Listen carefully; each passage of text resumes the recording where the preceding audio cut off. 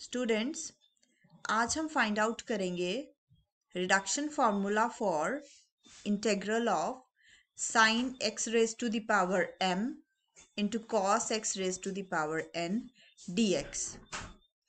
इस रिडक्शन फार्मूले को फाइंड आउट करने के लिए हम जो रूल यूज करेंगे that is rule of smaller index plus 1।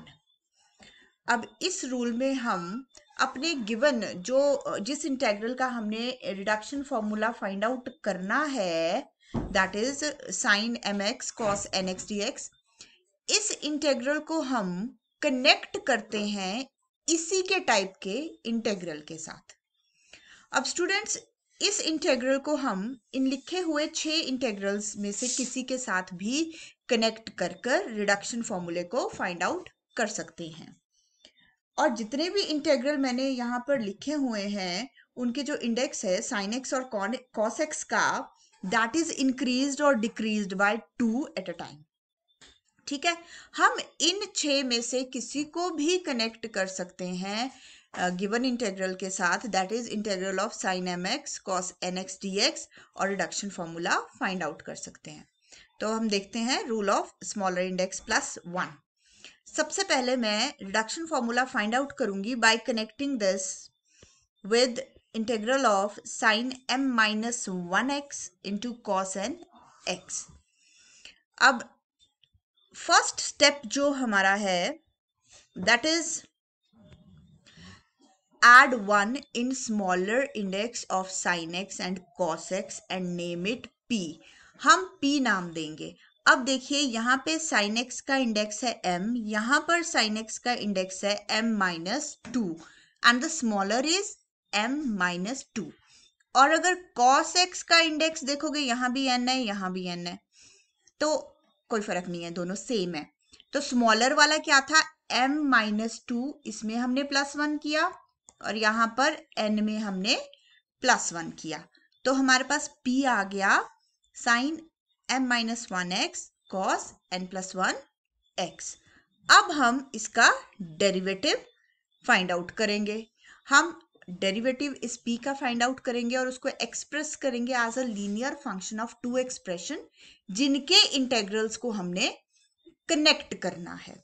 Derivative में आपको पता ही है, first function into derivative of second function plus second function into derivative of first function, वही चीज की है मैंने।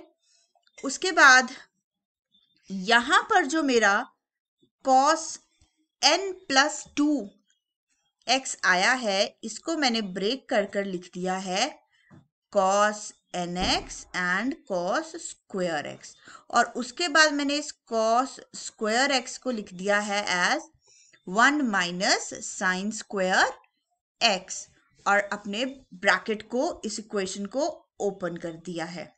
ओपन करने के बाद जो मेरी लाइक टर्म्स थी उन्हें मैंने कंबाइन कर दिया है। यहाँ पर देखो, यहाँ पर मेरे पास sign M x cos N x, sign m minus 2x cos N x, और यहाँ पर sign M x cos x, तो इन दोनों को मैंने कंबाइन कर दिया। आ गया मेरे पास यहाँ पे जो मैंने लिखा था ऊपर, that we will express it as a linear function of 2 expressions whose integrals are to be connected। और इंटेग्रल हमें कौन कौन से कनेक्ट करने हैं, देखो स्टार्टिंग में लिखा था sign M x cos N x, sign m minus 2x cos n, और यही हमारे डेरिवेटिव में आ गए हैं sign M x cos x, sign m minus 2x cos nx, जिनको हमने कनेक्ट करना है। अब हम दोनों साइड इंटीग्रेट कर देंगे। इंटीग्रेशन करने पर यह आ जाएगा p इज इक्वल टू, मैंने माइनस m प्लस n को बाहर ले लिया, integration of sine M x cos N x D x, plus m minus 1 को मैंने बाहर ले लिया, integration of sine m minus 2x cos N x D x. और हमें बच्चों फाइंड आउट तो करना है इसका रिडक्शन फॉर्मूला, तो बाकी टर्म्स को हम परे ले जाएंगे और हमारे पास in the last reduction formula आ जाएगा। और देखिए, हमने जिस इंटेग्रल के साथ इसको कनेक्ट किया था हमने एम एन को कनेक्ट किया था m-2 एंड n से। हमारे रिडक्शन फॉर्मूले में वही दो इंटेग्रल्स आए हैं ऊपर, जो जिस इंटेग्रल के साथ हमने इसे कनेक्ट करना था। इसी तरह से स्टूडेंट्स, अगर हम किसी और के साथ इसको कनेक्ट करते हैं, I have done one more reduction formula. इसमें मैंने sign M x cos N x D x को कनेक्ट किया है साइन की पावर m+2 और cos n, means I have connected it with integral of m+2, n। यहां पर भी सेम वही रूल, सबसे पहले हम ऐड करेंगे 1 to the smaller index of sine x and cos x और उसे p नाम देंगे। यहां पर smaller sign M x is smaller और ये वाला इंडेक्स बड़ा है, तो मैंने m+1 किया और कॉस में n+1 किया, तो मेरे पास p आ गया साइन m+1x कॉस n+1x। और दूसरा स्टेप, हम इसका डेरिवेटिव लेंगे और इसको एक्सप्रेस करेंगे इन दोज टू इंटेग्रल्स जिन्हें हमें कनेक्ट करना है। मैंने इसका डेरिवेटिव लिया, first function into derivative of second function plus second function into derivative of first function, एक फर्स्ट एक सेकेंड। और उसके बाद यहाँ पर जो मेरे पास कंबाइन करके ये cos n+1 plus into cos x, ये बन गया cos n+2x। इसको मैंने ब्रेक करके लिख दिया cos nx cos square x, फिर cos स्क्वायर एक्स को मैंने लिख दिया 1 माइनस साइन स्क्वायर एक्स।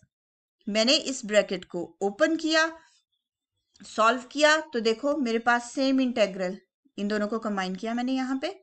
अब मेरे पास मैंने डेरिवेटिव ऑफ p को एक्सप्रेस कर दिया एज अ लीनियर फंक्शंस, दो लीनियर फंक्शन, और वो दो फंक्शंस कौन से हैं जिनको मैं आपस में कनेक्ट कर रही थी।